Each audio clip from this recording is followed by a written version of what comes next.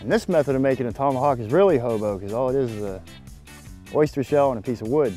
See, it's just an oyster shell and a piece of wood that has a wide hole on one side and a smaller hole on the other side, so it makes a cone-shaped hole. And you slide the shell into it. And once you get them in there, you can't really get them out.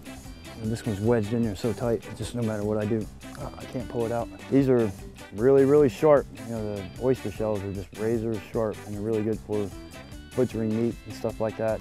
And if you need to remove bark from the tree, like on this log right here,